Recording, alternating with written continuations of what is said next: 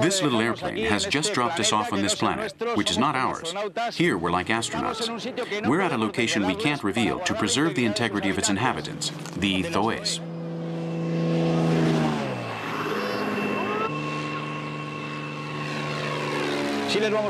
But now that the third millennium is beginning, we're going to tell you in every detail the life of the Zo'és, a world we mustn't lose.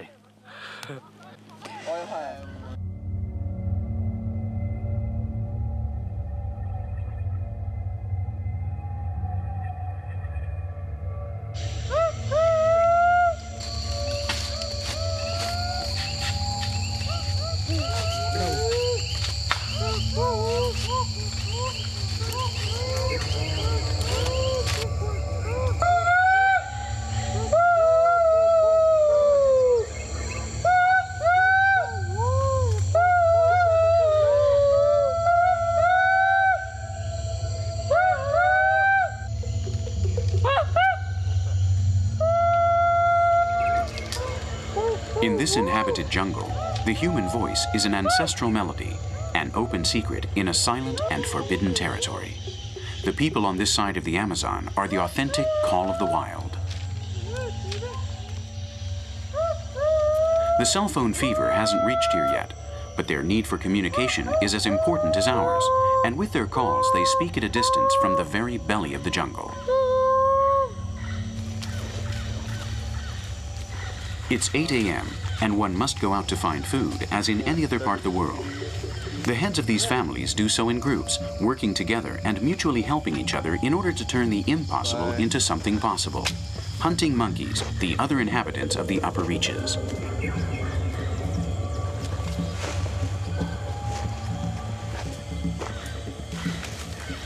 The macaque that they are searching for are dwarfs that are invisible to our urban eyes, eyes incapable of looking beyond our belly buttons.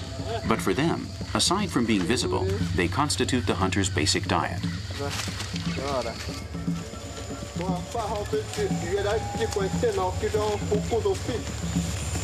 15 people are participating today in this coral chase. Everyone has their place and duty, and it will be this way until death claims them.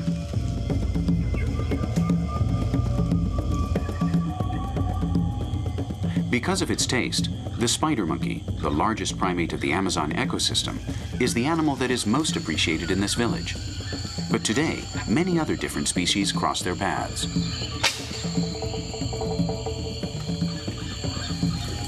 The prego macaque and the guariba are also delicious. The Zo'é call the latter the kiki, and they won't let it get away if they can help it. They're very active prey, and in order to catch them, it's important to immobilize them. That's precisely what they do with their streams of arrows, and also why they strike on the trees, making noise and confusing them, cutting off any possible escape.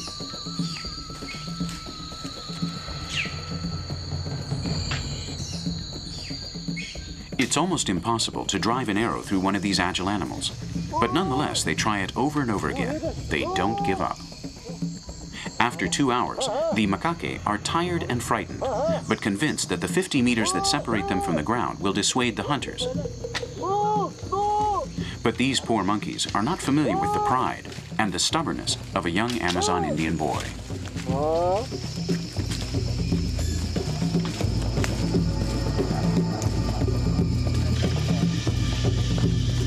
Various young men turn into ape men and elegantly, effortlessly, climb up the tree trunk all the way to the top in search of the animals. The village people admire them, and between all of them, it's as if they were telepathically pushing them on. After all, the feast depends on their success.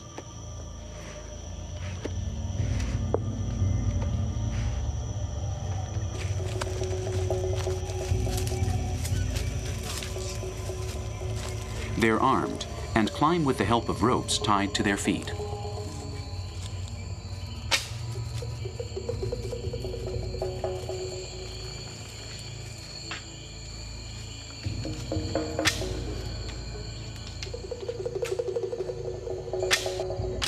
Whether from the tops of the trees or from the ground, the Zo'é's marksmanship is an invincible adversary for the monkeys.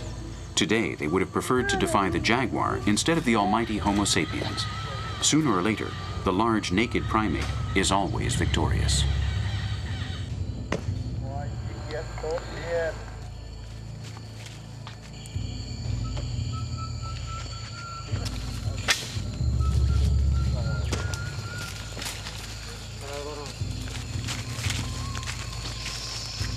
The hunters' sharp arrowheads have torn into the reddish bodies of these guaribas.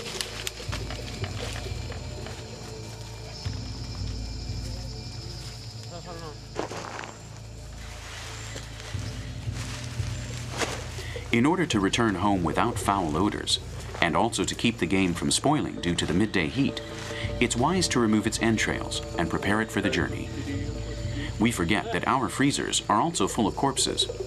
Others do the slaughtering for us, and these are images that shouldn't trouble us.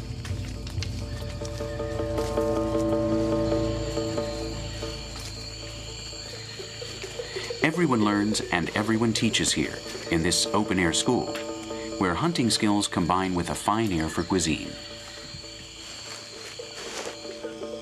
This group of people has earned today's meal, and now is the time to enjoy it.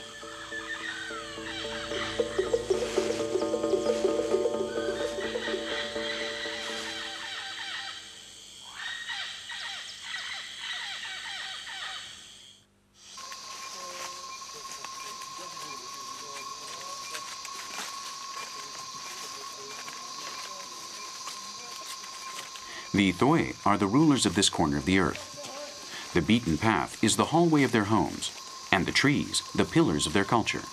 Everything is at their disposal, and they, far from ignoring it, are one with the landscape. They too are the landscape. That's obvious to the observer.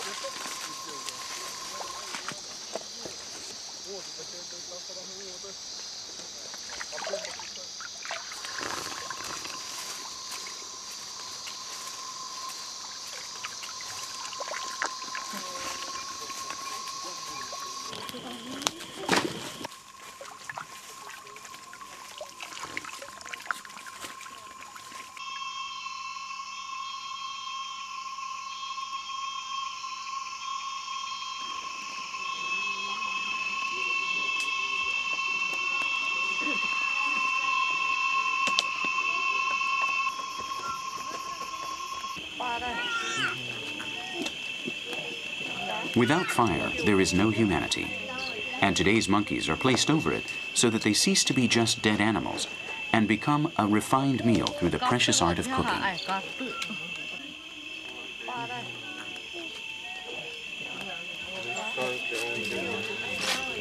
Everything here is cooked. Water and fire in clay pots await the palate and the soul of the whole group. The Zo'é love family meals and the after-dinner relaxation. This is not going to be a conventional film, an anthropological study in which gestures and actions are imitated. No, it's merely the results of 2 months of living together among human beings who know nothing of our world, of the other side of the shore, with no intentions of translating anything, but just enjoying their presence and sharing our passion for life, the same passion that they have felt for thousands of years in this unknown and hidden Amazon. We are talking about a community of barely 200 people according to our data, but a community capable of existing without harming nature, something that our society has forgotten. That fascinates us and makes them enviable. The Zo'é have no need for us. They're happy, unhappy, depending on the day and the trials of each individual. They're humanly contradictory, and like other villages of the Amazon, have had to deal with accusations such as cannibalism, stemming from images like this one, in which an explorer or a missionary naively chose to see human flesh instead of monkey meat.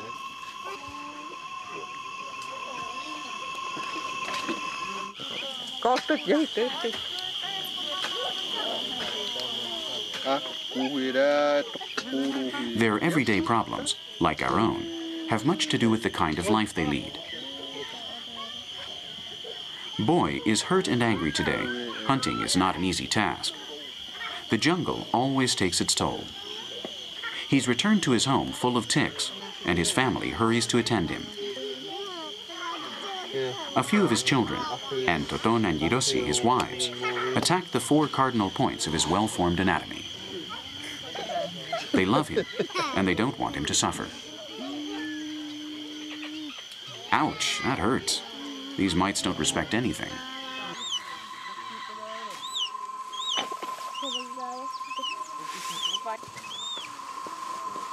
As faithful nomads, the Zo'é appreciate a home when the seasons permit them to create one. They construct their tapij, light but safe and comfortable, with wood and palm leaves.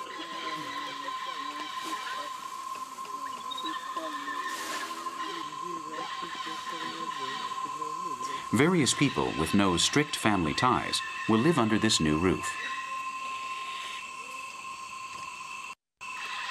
This house is being built by this elderly woman and her young husband, among others, but it will be ready this very afternoon to give shelter to friends and family members.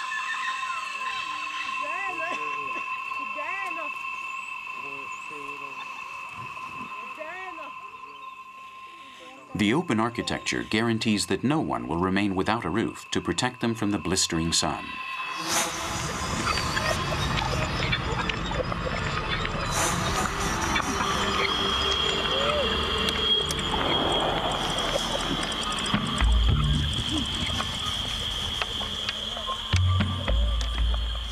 When did the first Zo'é arrive here?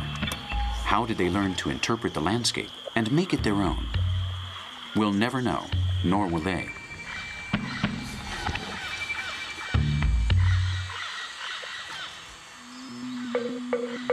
They live in Eden, surrounded by untouched nature, and their beliefs are also inspired by Mother Earth.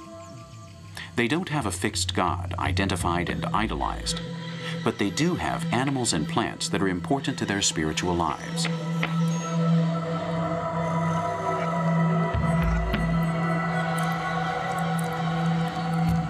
From the very small to the very big, all the actors of this great carnival of colors and forms are appreciated by these people who live in the heart of their mother jungle. Like all people, they also fear their demons. For example, the 2-headed onsa, an abominable jaguar that smells awful and which they fear. When they smell its presence, they stop passing through the area for several months. In spite of surviving as hunters, death is not their only means of communication with the other inhabitants of the jungle. They hunt where and when the natural cycles allow them to do so, and they respect the breeding periods of their game, turning them into sacred periods when hunting is not permitted. Natural resources are limited, and they're aware of that. They never settle near rivers, whose banks are inhabited by supernatural beings such as this freshwater crab, which they call wahau.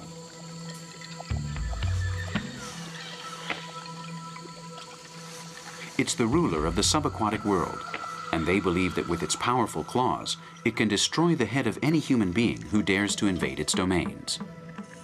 From our point of view, it looks delicious. It could be an exquisite dish, but a Zo'é would never dare to eat it.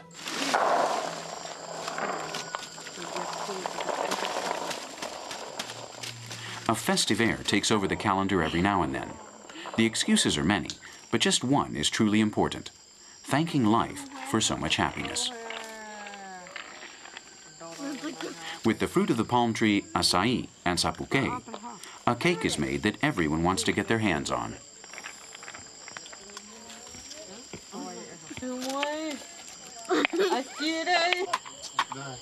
Acai, and not petroleum, is the black gold in the Amazon.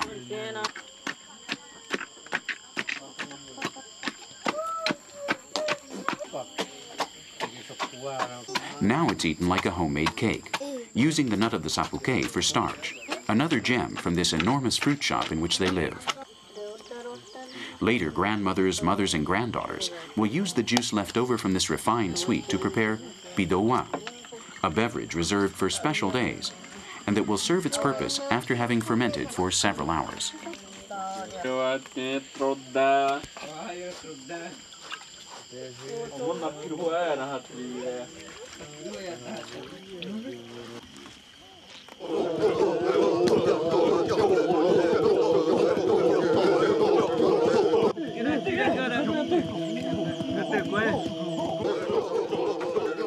The party begins at dusk, and children and adults begin to dance in honor of the dead and of the earth that shelters them. It's the first time we see them holding cacetes, rudimentary sticks that are used as deadly weapons in other parts of Brazil.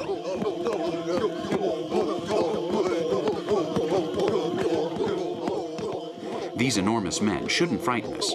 They're just sizing each other up. It's the men that make the ground tremble this afternoon, singing their yiyet, and the women that watch them, waiting to participate with their magic potions. There are no hallucinogenic drugs here. The Zo'é do not frivolously drug themselves as do millions of people in our world. They get their euphoria simply from life, pure life injected into their veins.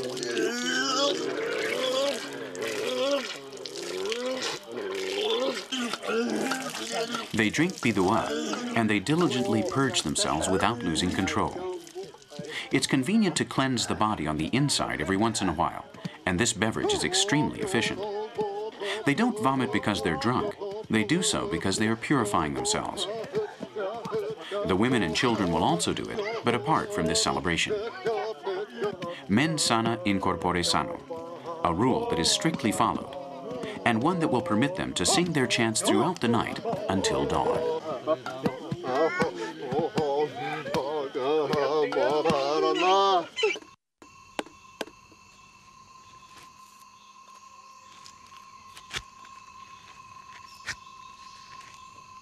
The name Zo'é means we the Puturu tribe, the group of human beings who pierce their lower lips with an enormous wooden cylinder taken from the Puturu tree.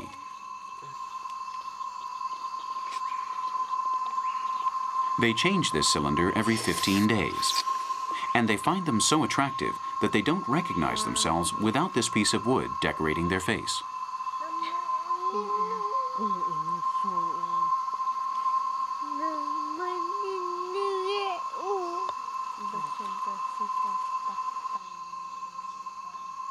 When they're children, after all their baby teeth have fallen, their parents turn them into Zo'é, decorating their children with what is the symbol of the tribe. At first they use small sticks, and later larger ones, decorating their faces for the rest of their lives. The women as well as the men use the puturu, and they consider white men rather ugly without these facial decorations. They take exquisite care of this jewelry. It's an essential part of their beauty. And they wash it as often as they can, polishing it with sand from the river.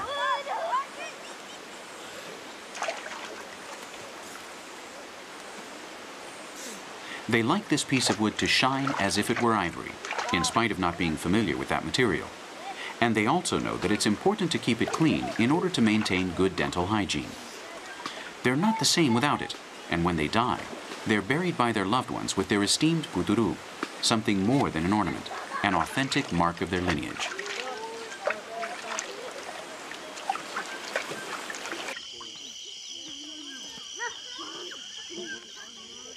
Birds are also important to their concept of beauty.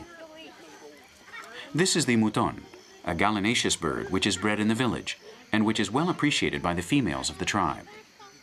Of all its feathers, what fascinates them most is the beige of their down, and also that of this American vulture, the urubu king, which they hunt exclusively so that they can dress up in the white gold of their feathers.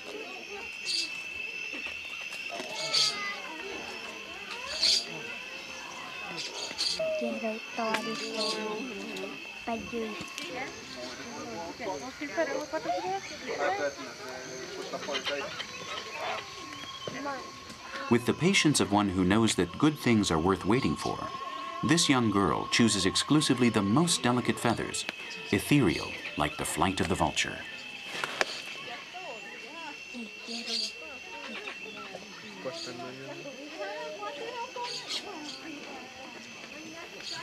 A paste is made with resin, which they call huhut, which permits the perfect positioning of each feather.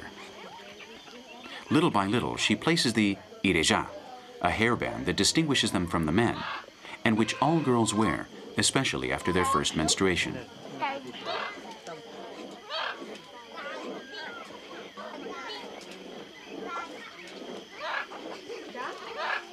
It's a feathery ornament that stands out against the jet black hair which the Zo'é women are so proud of, and which they continuously comb with the hunyua, a comb made of reeds.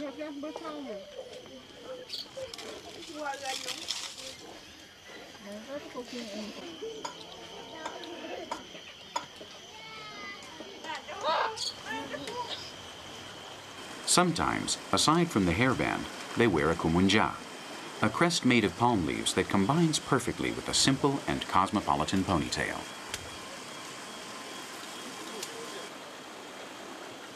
If we didn't look closely at this young woman, we might think that her headdress is a cotton branch. But now we're familiar with its animal origin, although cotton is not unknown amongst the Zo'é tribe. It's more a useful friend that they call dijou.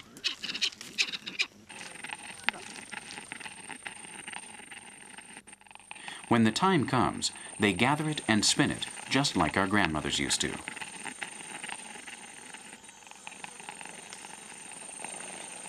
This group of women is making cotton thread, a material that is used, among other things, to fasten the arrowheads to the reeds. The Zo'é tribe does not wear cotton clothing, but these young girls know how to sit without seeming immodest, in spite of their nudity. They always know how to behave in accordance with the tribal rules. We will never see a woman seated without covering her tuin.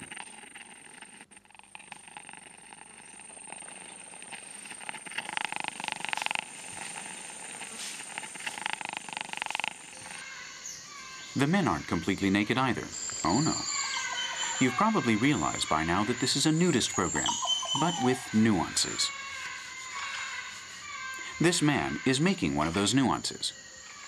He's making a ruai, the sheath that the men cover their penis with.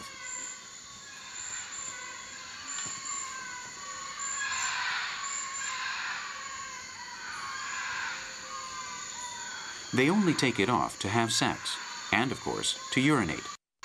But only in strict intimacy, no outsiders. After a few days among the Zo'é, one feels at ease, happy to have gotten to know this cultured and socially sophisticated people, and also to have discovered their truly special commitment to nature. Here in this maloca, besides humans, there are pets, like this little monkey, which brightens the free time of its owner. Just in this maloca, there are 10 species, and there are many more in the whole village. Let's get to know them.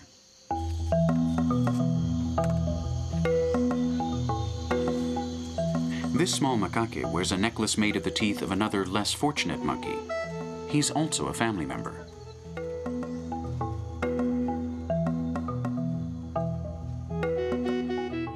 There are others too, sharing the food and table with the lady of the manor. It seems unusual that these great monkey hunters should pardon the lives of so many and shower them with affection. If an animal survives a hunt, it is automatically adopted as if it were another member of the family.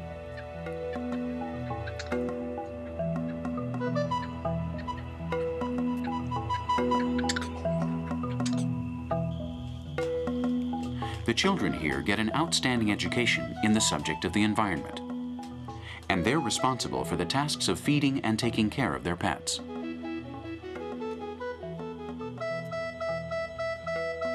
The house pets are varied and unusual. We've even seen vultures.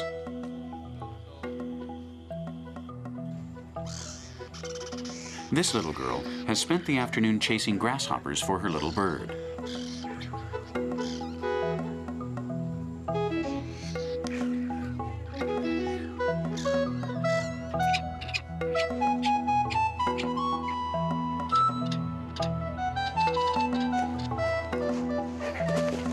Tata is mischievous and is always getting in trouble in the village.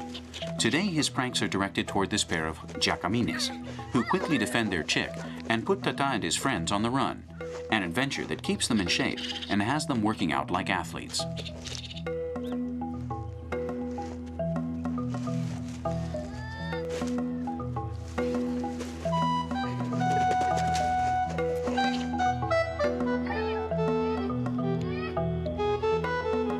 There are colorful macaws, coatis, and even tortoises in this zoo, which the Zo'é don't know how to live without.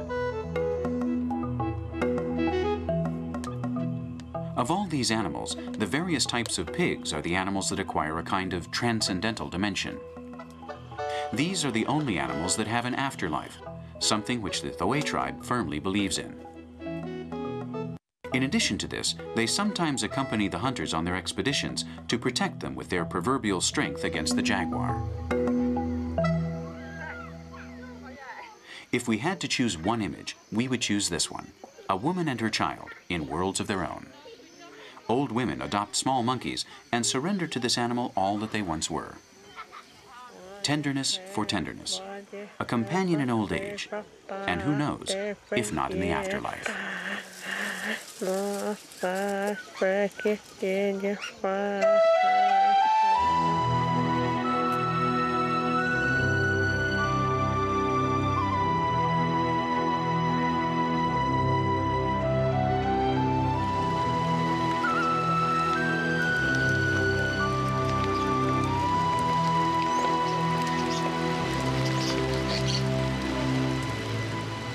According to the oral tradition of the Zo'é, who believe that the moon and the stars are the spirits of the dead who return each night to entertain the living, the world was once destroyed and recreated by a great flood. We're in the Amanuhu, the rainy season, and it does seem as if the land is on the verge of being washed away.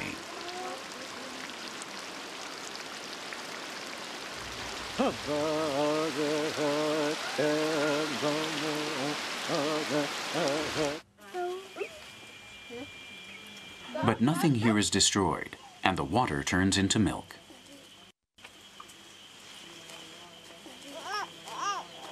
Quality of life. Have you heard that expression somewhere? This child will be breastfed until he is 3 years old, and it's a glorious period that his brother hasn't forgotten.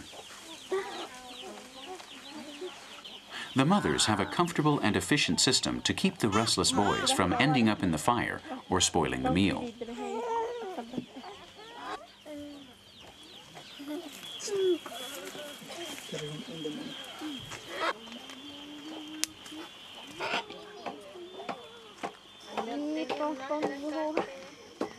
Everybody is together, but not jumbled up. Everyone has their own place and time. They allow themselves to be tied up without protest, and the mothers can get a little rest.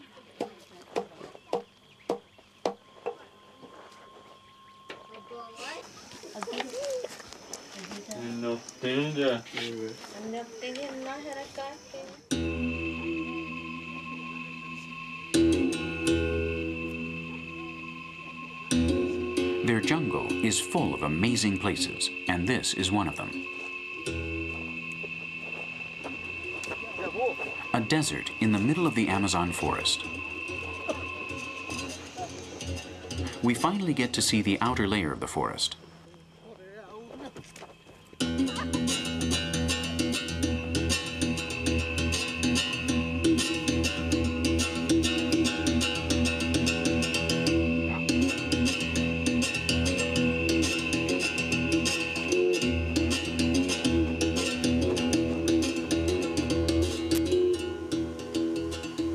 This is their favorite site for moments of leisure. The Zo'é tribe does not come here to get away from stress. Fortunately, they don't know what that is. Many families just come to play and swim. Once again, they're in touch with nature.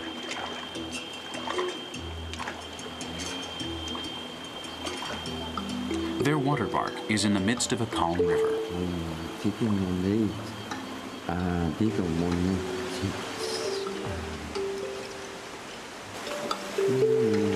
And their slides are of polished granite. There's no doubt about it, this is the Society of Well-Being.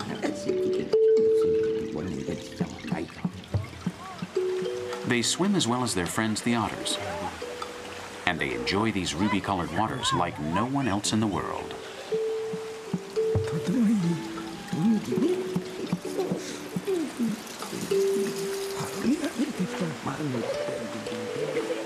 Parents and children relax in a secret pool, aged by the millennia, pure.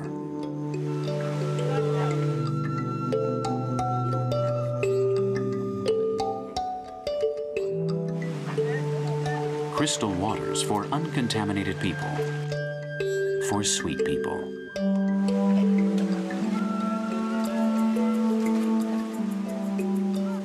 Women, men, boys and girls demonstrate that it's possible to live in peace with this liquid world that we share as a common home.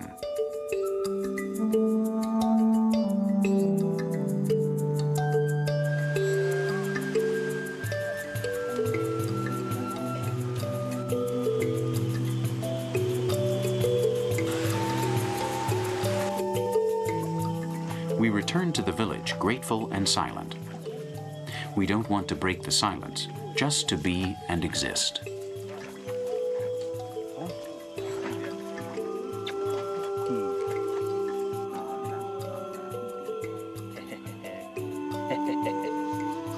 Ararat asks for me every afternoon.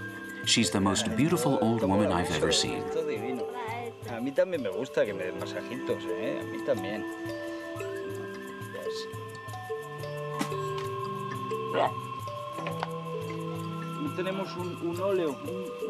Defying the statistics that confirm lifespans, this 80-year-old body still demands massages and human warmth. As does mine, although I'm an alien from a world that ignores the elderly. ¿Qué tal? ¿Está bon? Her daughter-in-law gives better massages than I do, but that's logical. She's a Zo'é, and they carefully practice this discipline which they call bokikirik. She passes the pitov, a cotton sachet daubed with chestnut oil and uruku, over every pore. It's not often when time can be so clearly photographed as today, as can the placidness that envelops this woman. Ararat knows well the meaning of life. She sometimes did the same thing for her grandmother. Sensuality knows no end, no time, nor dates. And the Zo'é tribe exercises this at all hours of the day. From birth, they know what physical tenderness is, and even their sexual relationships go beyond social barriers. They practice simultaneous polygamy for both men and women, and in this hut lives a woman who has 4 husbands and a man with 2 wives. The initiation in sex through the first marriage is always with an older man or woman. For example, a 12-year-old girl may marry a 40-year-old man, or a 13-year-old boy may marry a 60-year-old woman.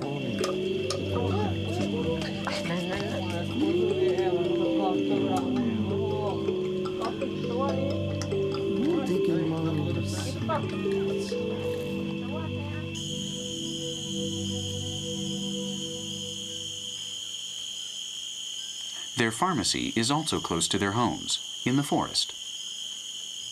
An ant specimen famous for its bite is going to be captured today specifically for that purpose.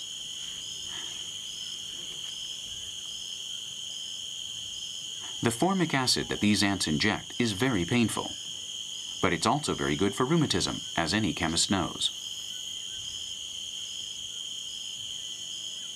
The ants are furious, but they fulfilled their therapeutic function. Curiously enough, the name of this smiling woman full of welts is Tassi, or ant, just like her healers.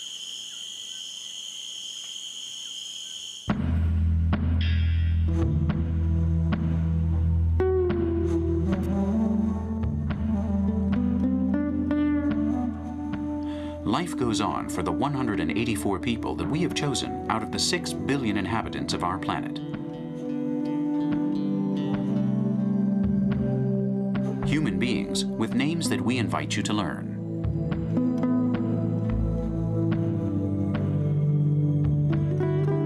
Boy, Murashin, Shehum, Shero, Tata, Toapa, Tohone, Cacheto, Quiero, Boku, Duramuranyet, Bonda, Kwahi, Ararat.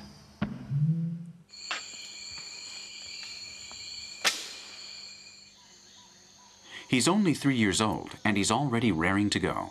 He's a marksman and has style. It's in his blood.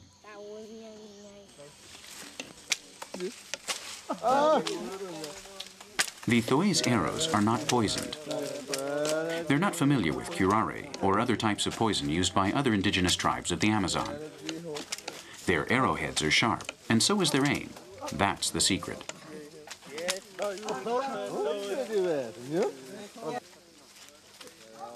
They never lose an arrow if their aim is off. They manage to locate the arrow with their sense of hearing and simply retrieve it, even if it's many meters away in the midst of this labyrinth of trees and shrubs. They cultivate a certain type of reed, wiwas, expressly for their arrows. High technology takes place in the huts, where men and women contribute with their knowledge.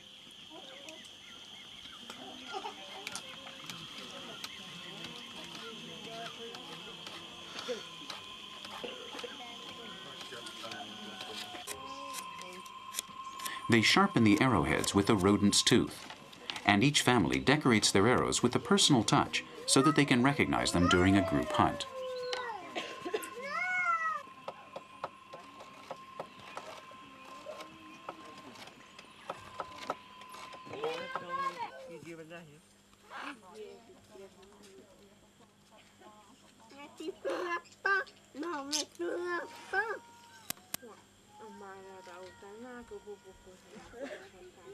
Boy teaches this art to his children.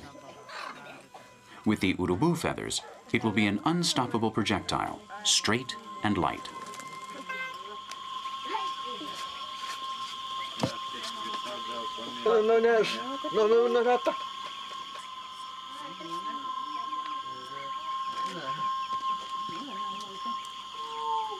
With a father like this, the pantry will always be full.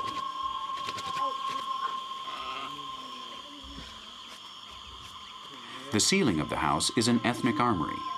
A large number of different types of arrows await to be used. Some are for land mammals, Others are for monkeys. And there are even some with a turtle shell brill that are for birds. That way they can be killed without bloodshed and the feathers can be used.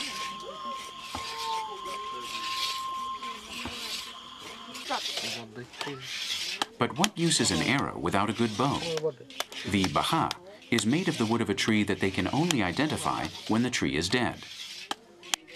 The odor and color of the wood is unmistakable.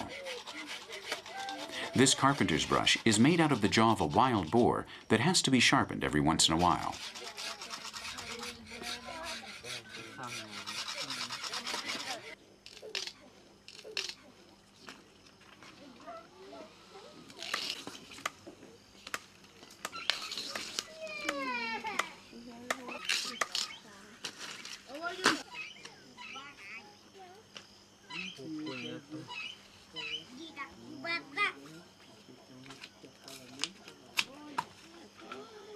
And what use is a good bow without a tough bowstring? The kuraba is the bromeliad from which this wonder is taken.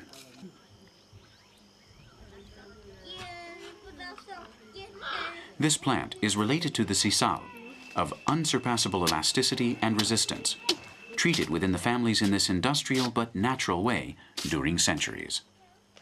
The plant kingdom is once again useful and scoffs at our omnipresent plastics.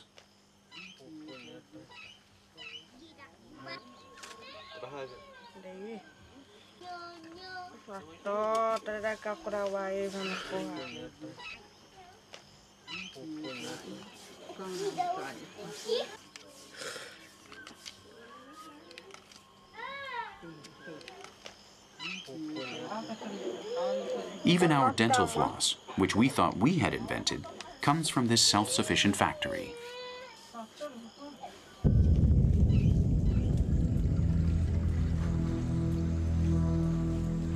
Fishing is also done with the bow and arrow. 5 hours away from the village, a stream and its inhabitants give way to the animal with the most creative brain in the world. They all withdraw.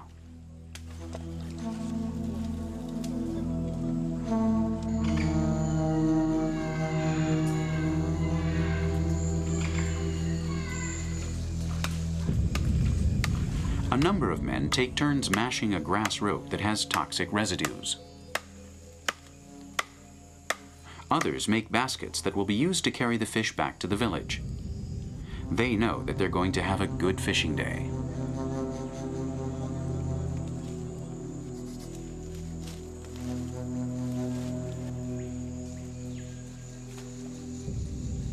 After submerging the mortal load, the fish that were hidden until then begin to emerge due to the lack of oxygen. This is a poison that is effective for only a few minutes and leaves no tracks in the ecosystem.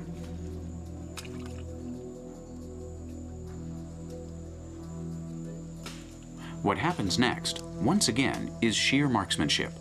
In this case, with very small and extremely precise bows, with more than sufficient results. Exactly 70 fish with unpronounceable names are caught in 1 hour.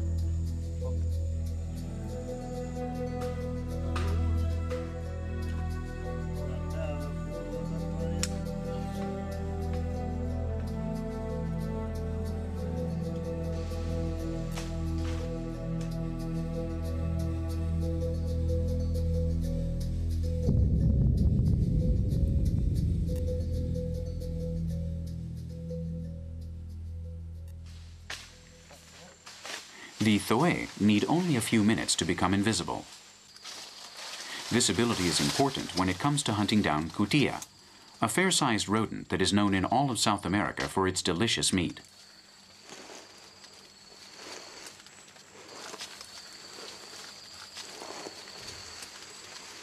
The Zo'é know how to be patient, and in the end, the cutia and its keen sense of hearing all wind up in the pot. In addition to different types of game, our friends eat fish, as we've already seen, fruit, berries, and eggs. Also insects on occasion, and of course, the different types of seasonings that they cultivate, such as hot peppers, to which they're accustomed. They're unfamiliar with salt, and their beautiful bodies are a reflection of a balanced diet.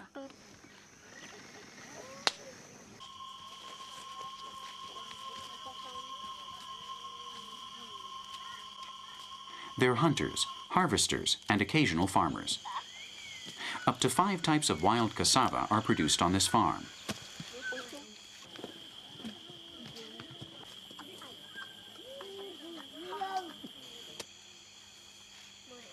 After carefully processing this plant, familiar to millions of stomachs throughout South America, they obtain a flour that is used for many different purposes. They press it so that it loses the chemical trap that's enclosed within it, the hydrocyanic acid, 4 drops of which can kill a human being.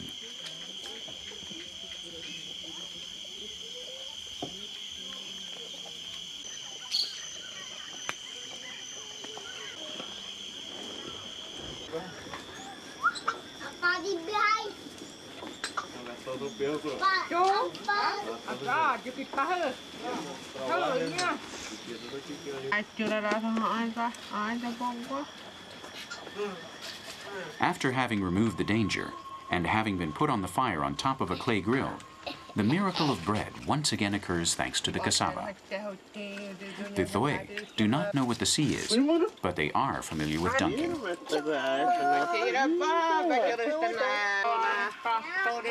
Their spoons are made out of monkey skulls, and their plates are made from the gourds that they also grow, all fit to enjoy the occasion until the day ends.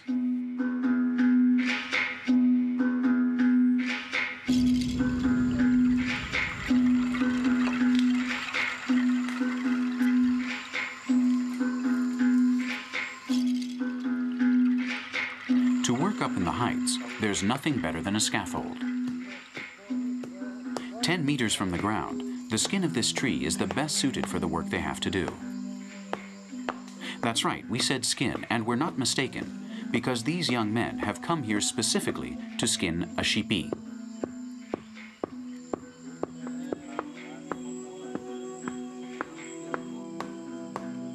Like cork oaks, these trees occasionally undress to serve man. With a stone mace called a yitak, they slowly separate the bark from the tree trunk.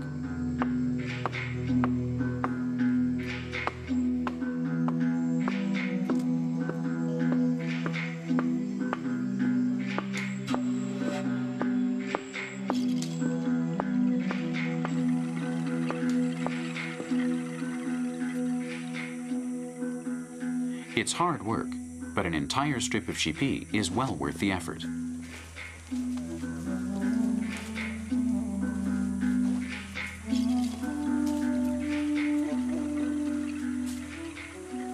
A number of men have worked today for something that only one of them will be able to enjoy. Today it's for you, tomorrow it's for me.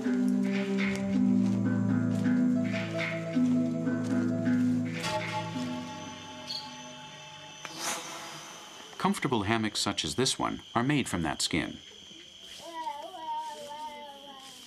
This string is removed from the skin, and turning it into balls of thread, this tree becomes functional.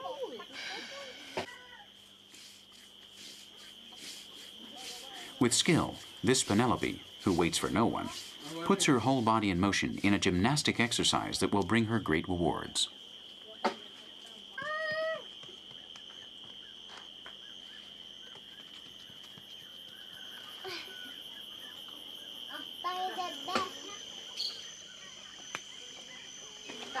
It's not an easy task to sleep well, and to do so a meter up from the ground is also dangerous. The hammock should be comfortable and light, and should inspire confidence. That's what this rope called kurana is for.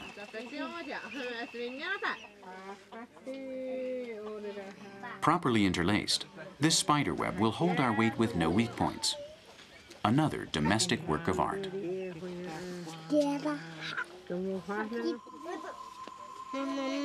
The time for manual labor is also the time for words.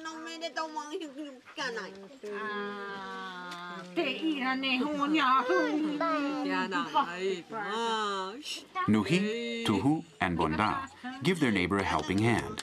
She has 4 husbands with which she shares her affection and her hammock.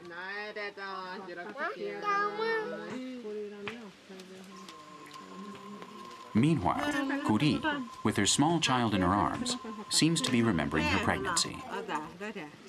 As an earthy woman, she feels this to be just another happy episode, not a pathology to be afraid of.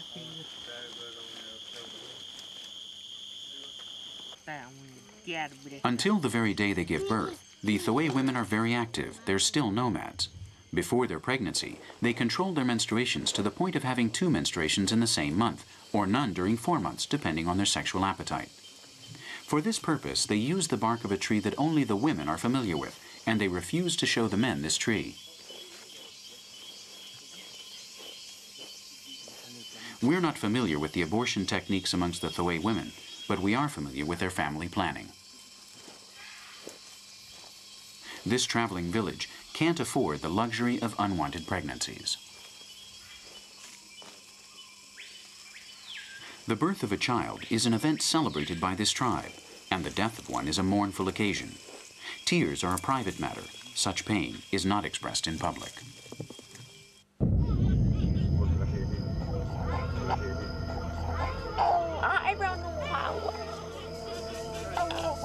They believe that if the father is witness to the birth, the child could lose its sight.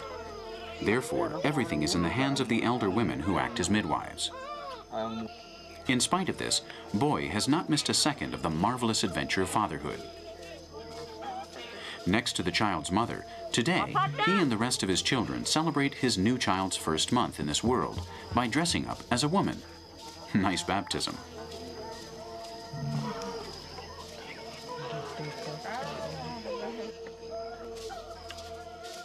All the men dress up as women and present a sincere tribute to femininity.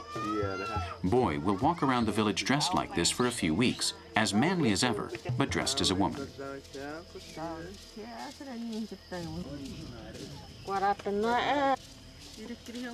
Once again, the color red is present, and a mixture of the uruku and oil anoints these fibrous bodies. Today they are banners, the banner of life and community, the color of the blood that joins them.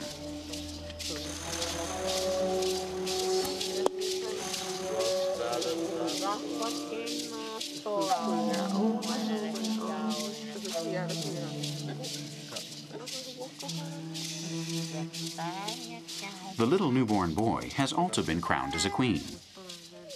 At least during the following weeks, the two sexes will blend, ignoring the sexist differences, and sharing the pride of belonging to the human species.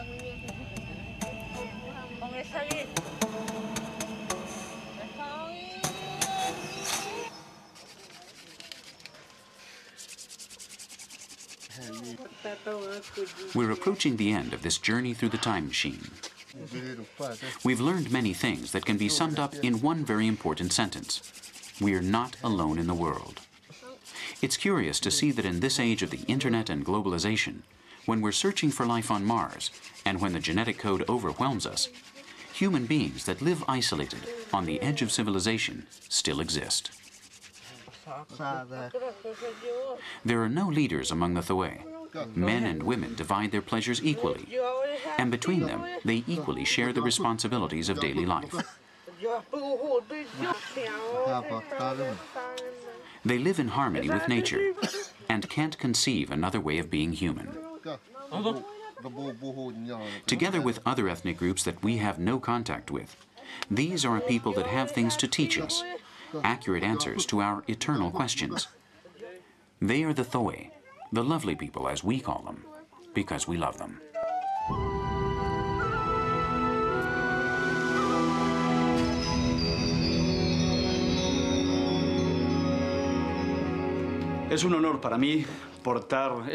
I'm honored to bear this improvised torch, the baton that a whole people has passed to me to hold thousands of kilometers from where they live, here in my house in downtown Madrid.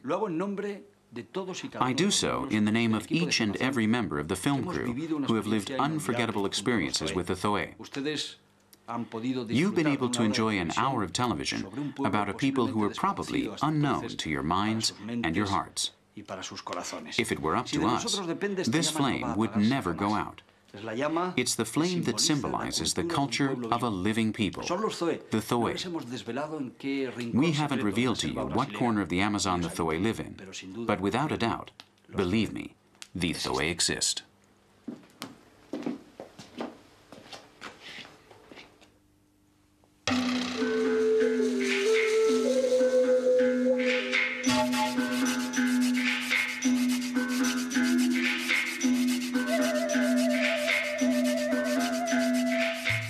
Some white men are on the side of those that live in isolation.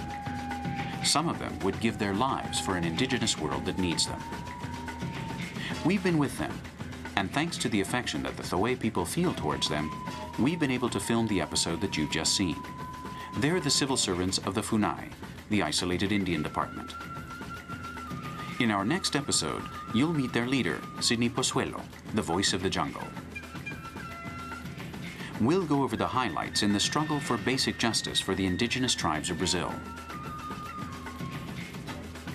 It will be a program filmed from the trenches, in which a man such as Pozuelo will tell us that the battle is not lost, but is still far from being won. There's been too much bloodshed in a modern country that doesn't have things very clear concerning the indigenous world. Sidney and his fight will be featured in our next episode because there are still thousands of indigenous people who are searching for their place in the Brazil of the third millennium.